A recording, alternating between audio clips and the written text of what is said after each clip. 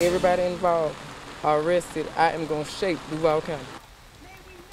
Tonight, a Jacksonville mother is fighting to find her son's killer. 16-year-old Adrian Gainer was shot and killed on the Northside Monday afternoon. On Your Side's Crystal Bailey spoke with his mother at a vigil held for him tonight.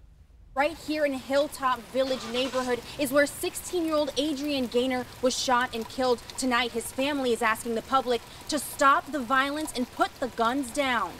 I just want justice for my child. I'm going to rock this city until they get justice for my baby. The rain matched the mood. Help us to heal, oh God. As Elizabeth Gainer, Adrian's mom, made a public outcry.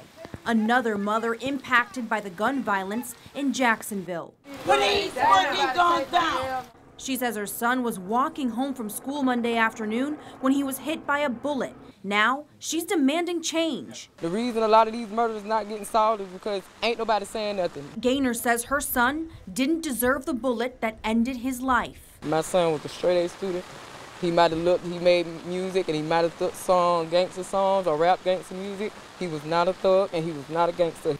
The JSO has not made any arrests in this case. The family is asking anyone with information to say something to the police. You can always call their anonymous tip line. Reporting from Northwest Jacksonville, Crystal Bailey, First Coast News, on your side.